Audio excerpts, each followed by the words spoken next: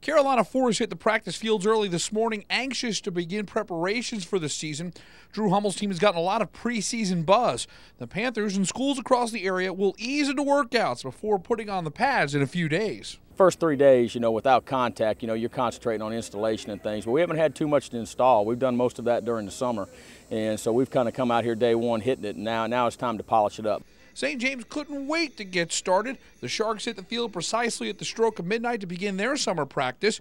The Sharks have a new head man in Mark Fisher, who was grateful to have a crowd of a couple of hundred welcome his team to the 2011 season. This is for the kids, and it's for the community. It's just something different, everybody gets up on the first day of practice and goes out there and kind of, sweating in the heat. Well, this is just something different. WPDE's high school football preview tour begins on Monday with 34 stops leading up to the season premiere of the Chevy End Zone on August 19th.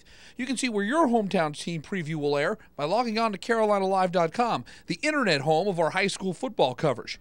We'll have 2011 schedules plus highlight reels from over 100 returning players. And News Channel 15's Mark Haggard goes one-on-one with the top players in the area, breaking down film and talking football in Hag's Film Lab. This is a certain part of the building on Wednesdays. A lot of people don't know this. You have steak. Yeah, that's our reward for winning. Every time you win, that's what we get. You get steak. Yes.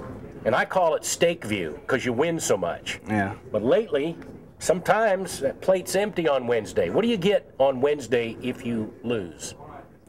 You don't really get anything, nothing at all.